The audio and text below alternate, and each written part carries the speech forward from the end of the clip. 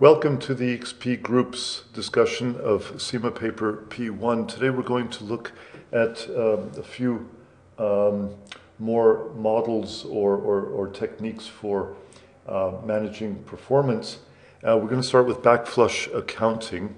This is one, it's a simplified costing method which is employed by companies that operate with low inventories and short operational cycles. In other words, they can produce things fast and get them out the door.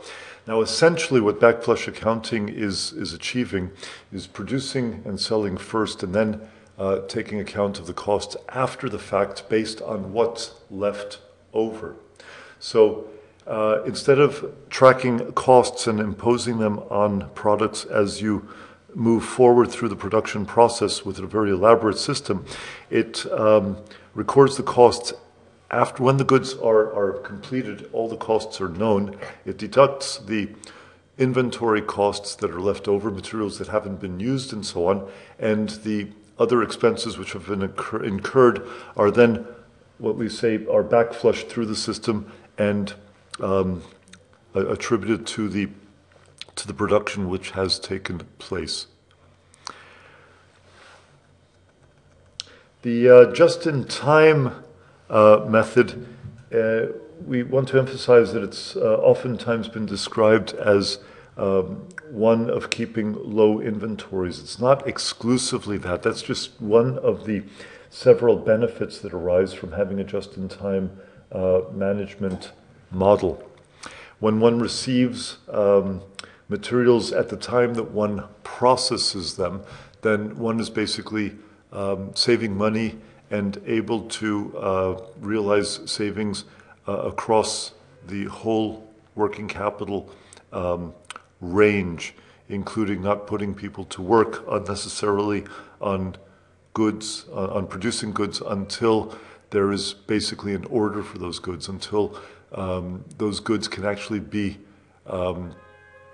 delivered to market with minimal loss of time. So we can think of the JIT, the just-in-time system, as essentially a pull system, in which case, in which the customer is pulling products out of the factory. Now, this approach, which does result in very lean manufacturing and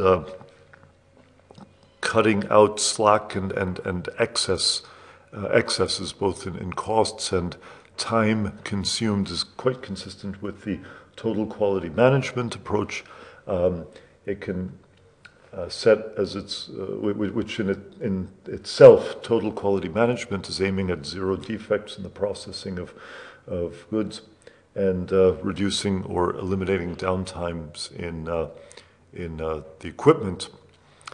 So lean production and delegating greater initiative to the employees to be able to make continuous improvements in the manufacturing process, i.e.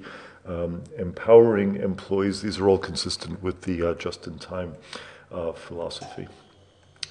So total quality management, we've already anticipated that as well. Its objective is focused on customer satisfaction and getting things right the first time, because it is considered to be wasteful to produce a product that turns out to be defective and therefore has to be scrapped, even if one catches the defective unit before it has gone out to the customer. So there's no loss of face, let's say, or reputation towards the outside world.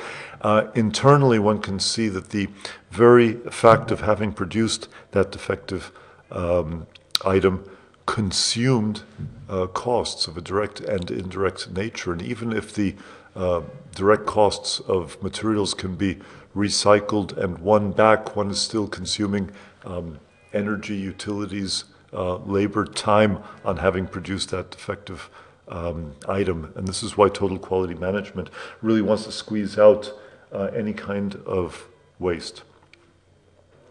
Okay, please take a note of the 4 categories here in terms of costs: prevention costs, appraisal costs, internal failure costs and external failure costs. So there's 4 ways in which one can divide up the world in terms of calculating the costs of conformance and the impact of non-performance.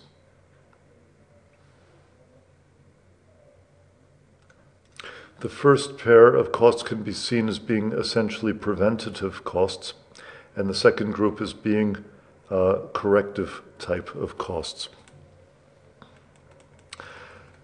Then we have the notion of enterprise resource planning, which has been made possible through the computerization or automation of business processes.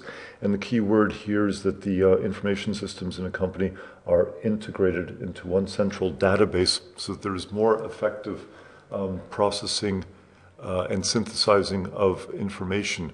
The idea is it should be able to produce better quality information to management more quickly. That is one of the key benefits of an ERP system.